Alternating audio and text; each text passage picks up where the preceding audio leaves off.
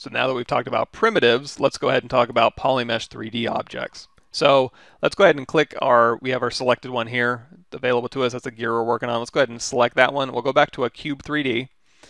And again, I have Polyframe turned on, so you can turn that on and off. And again, we're navigating. You can use the classic navigation, the right-click navigation. And if you want to orient yourself in space, you can turn on this floor option right here, and that's going to put on a floor in the Y direction. You're going to see the shortcut for that is Shift-P. If you hold down Control, that'll give you more information. You're also going to have an X, a Y, and a Z axis that you can put these floors on. We're going to go ahead and keep X and Z off for now. But the reason why Y is turned on is because Y is your ground plane. That's the plane that goes up and down in space. So essentially, if you go to the bottom of your object here, you're going to see a blue line is going this way. That's your Z direction. Your red line is your X direction. And then there's a green line that you can't see right now, but that's pointing straight up through our object.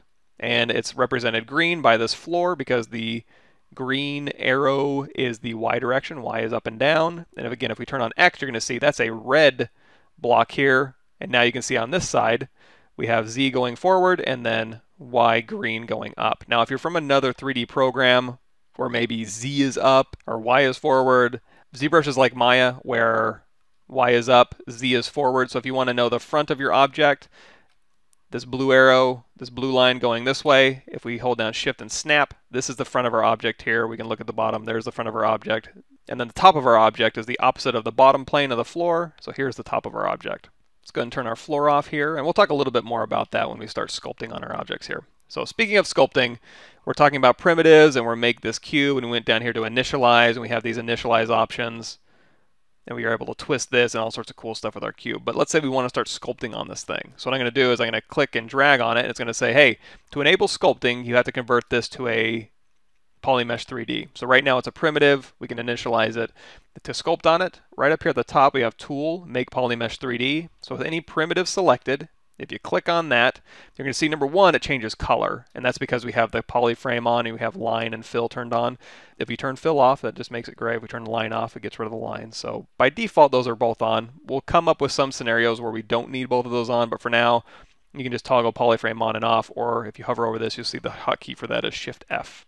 So now that we hit Make Polymesh3D, and now if we touch our object, if with our left mouse button or our tablet, we just kind of drag on it, you're going to see, oh, we can manipulate the object and it doesn't yell at me. This is no longer a primitive object, it's a Polymesh3D object. And that is the last of the hard, difficult things about ZBrush. If you got file handling, navigation, and the difference between a primitive and a tool or a Polymesh3D object, you're good to go. You've caught up, you've got 90% of ZBrush under your belt. So now just to kind of reiterate here, let's go out of edit mode. So that drops it onto our canvas here, hit Control N. Let's do this all from scratch. Click the simple brush here, and again, that's going to paint on our canvas. Hit Control N to clear it. Click on that. Let's grab another primitive here. Let's grab a Sphere 3D. Drag it out on your canvas. Go into edit mode. So here's where you can go down here and initialize this thing here. I don't really want to initialize it. I just want to start sculpting. So I'm going to just hit this Make Polymesh3D button. And now I can drag on my object and it starts sculpting. If you don't want to see the wireframe while you're sculpting, just again turn polyframe off. And now you can see as I drag on this, because we have the standard brush selected by default, it's actually sculpting on our object. So we no longer have a primitive object. We can't go down here to initialize anymore. Well, we can. It just gives us different options. So we can't change our H divides or V divides or anything like that. But what we can do is we can use this initialize to make a Q cube. We'll turn polyframe back on. So here's a Q cube, and it's got a resolution of 2, 2, and 2, and X, Y, and Z direction. So you see it's subdivided once.